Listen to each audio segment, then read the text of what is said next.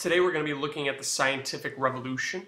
This will end our Unit 4 lectures, and it's really going to tie together what we've kind of started to learn about the Renaissance and the Reformation and the changes that were happening in Europe.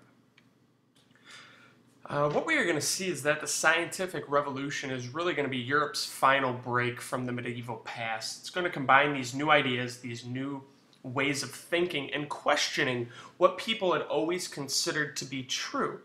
And really, a lot of the scientific part is going to deal with the physical world around us and questioning exactly how it works.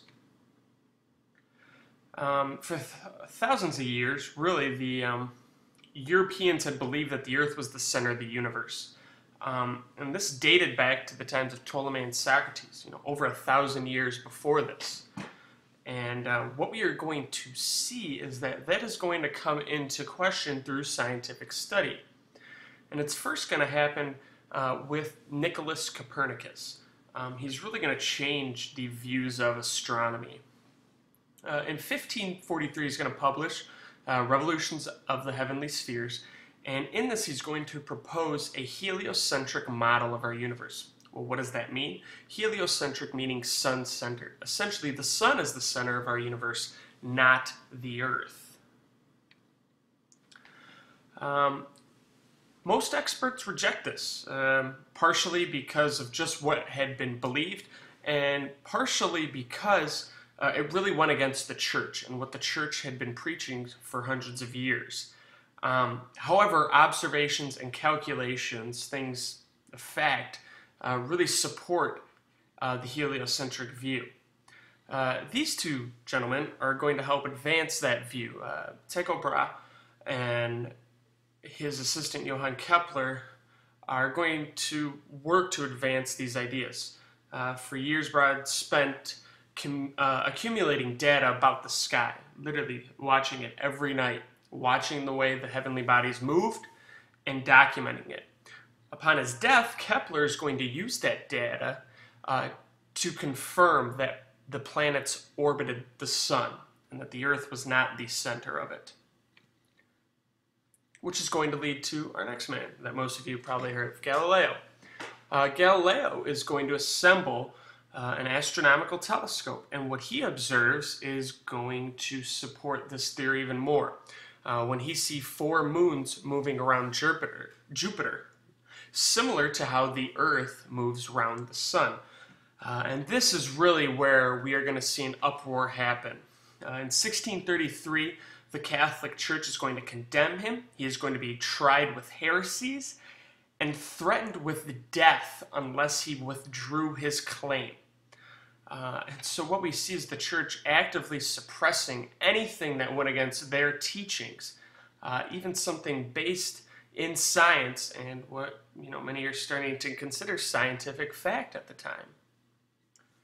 Galileo's heresies, he agrees to state the Earth stands motionless at the center of the universe, and legend has it that as he was leaving the court, he muttered, and yet it moves.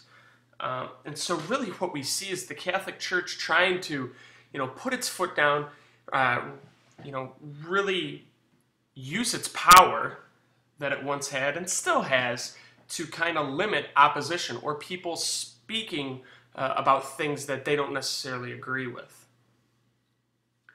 The scientific revolution is also going to give way to new ways of advancing science, and the scientific method is really going to evolve from this. And really it forces people to try to move beyond simple thinking and really base their ideas in observation and experimentation.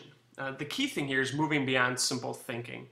And so what we see is with the scientific method, we have these steps in which a person asks a question, does research about this question. They construct a hypothesis, which are possible explanations for this question. They then test this with some sort of an experiment and then analyze the results from this. If the hypothesis is true, they can report the results. If not, they go back, think, and try again. And this is something that is used by the men of this time and to this day in order to gain an understanding. And not simply take a simple view of an issue or a problem at the time. Andreas Vesalius, kind of moving in a different direction, but still with science, is going to publish the first accurate and detailed study of the human anatomy the same year as Copernicus in 1543 when he publishes Structure of the Human Body.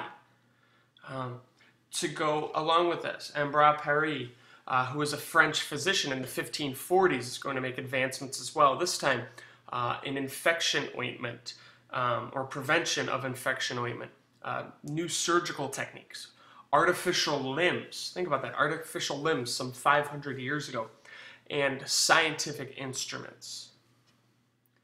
Probably the most famous, or one of the most famous, was this man, Isaac Newton.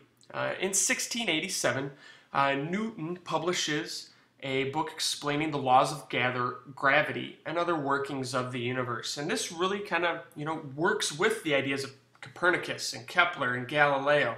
And that using mathematics, Newton is able to show that a single force keeps the planets in their orbits around the sun.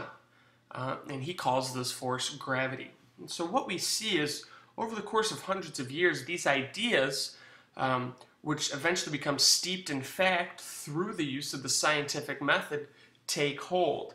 And like other things in the Renaissance, we see it is about education. It's about using the human brain, analyzing and observing the things around you to draw a rational conclusion. It's taking the humanist ideas and advancing them, really in order to advance society in general.